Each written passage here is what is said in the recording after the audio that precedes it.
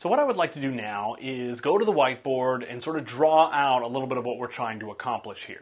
So as you can see, I've already drawn our management environment, the root management server. It's got two management servers, and these are our various different agents, which remember the agents are primarily servers.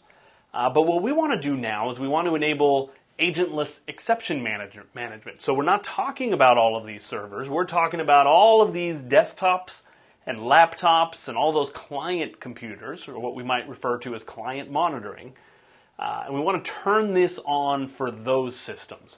So what I'm going to do is I need to configure those systems, but first I need to install my agentless exception monitoring. Now I could add it to any one of the existing management servers, or I may want to dedicate a management server for this. So yes, it is a management server, and yes, it has a connection into the RMS like all the others, but it is also going to install the AEM components.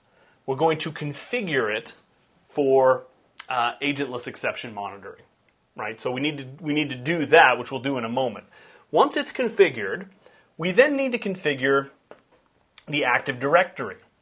The Active Directory is going to utilize group policies to push down settings to each of these machines that tell those machines what to do with exceptions, right? Including the customer experience improvement program settings, anytime there's a crash or a failure, what do they do with it? Well, normally a Windows machine is configured to prompt the user and then send the stuff to Microsoft.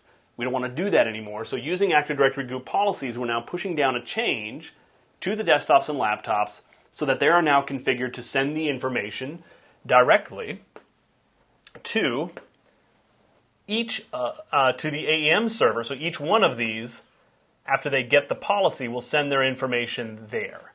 Now that's if they have an exception. If something crashes, right, they're going to gather up that information. Part of the policy that we define in the Active Directory is to define what sort of events we want to know about, right? And whether we want to prompt the user or not. In most cases, if we're going to go through the trouble of setting this up, we're probably going to capture it no matter what. We don't want to give the user a choice.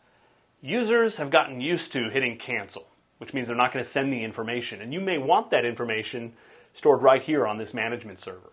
So we capture it, in most cases, automatically.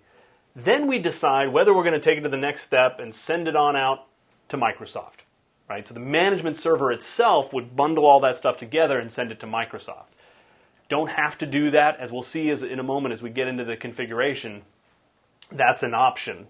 But the point is we have control over it now, as opposed to the clients all connecting directly on out to Microsoft.